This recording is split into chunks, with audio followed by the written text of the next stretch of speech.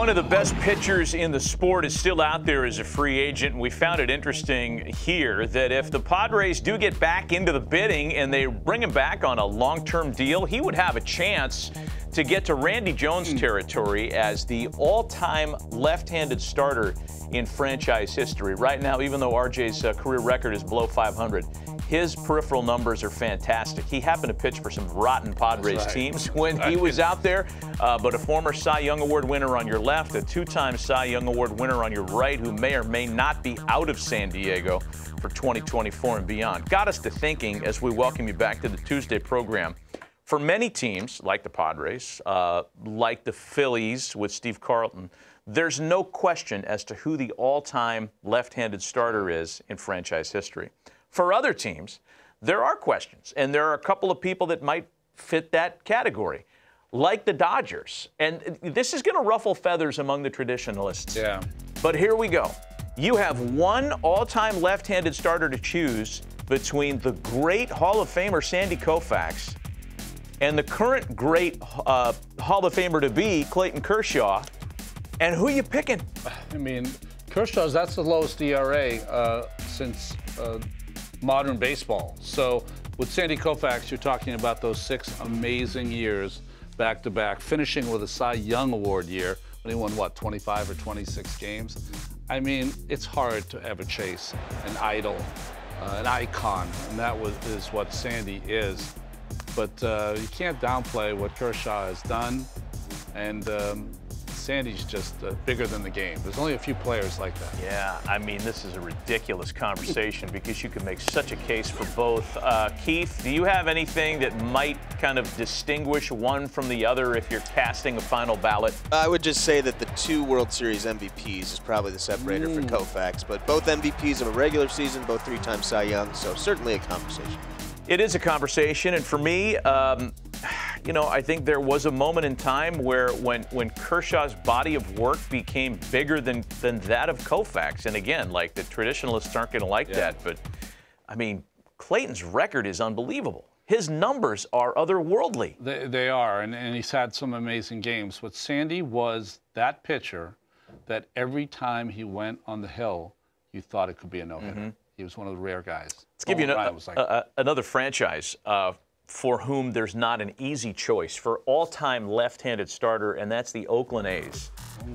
Barry Zito had great numbers there. Both of these guys won Cy Young Awards. Vida Blue happened to win an MVP and a Cy Young Award in the same season back in 1971. He is still, by the way, the last switch hitter to win an MVP. It's a trick question. You know, a little bit more on the canvas for Vida in terms of wins. Zito's impact was also big. I would say that, like Keith had the 2 World Series MVPs for Koufax, the fact that Vida was a star for the 3 straight World Series winners in Oakland probably gives him the nod. Yeah, both pitchers at some point pitched for both Bay Area teams, right? The Giants and the A's. But Vida Blue, when I was a kid, when they were first making their mark, the A's 72, 73, and 74, I was 12 years old. And Vida Blue was just everything. You wanted to be Vida Blue. But Barry Zito came, and he had that curveball that was as good as any that's ever been in the game. And there was a coolness, style, hipness to Barry Zito on how he performed his craft as well. Vida, for me, is the guy. This is probably 1 and 2. And, you know, I feel so strongly about Vida needing to be re-examined as a Hall of Famer. I get it. Only, quote, only 124 wins. But he was one of those matinee kind of marquee stars in the 1970s that you bought a ticket for. So, you know, in his era, there was nobody more dominant. And by the way, had it not been for the passing of his father when he was in high school, he was all set to go signed, sealed, and delivered and played at Alabama, and he would have been the greatest left-handed throwing quarterback in Alabama history. He would have gotten there before Ken Stabler. Really? But his family needed the money, so he signed with Charlie O'Finley, and the rest was history. All right, here's the last team that we can debate. All-time left-handed starter here. This is really a good one.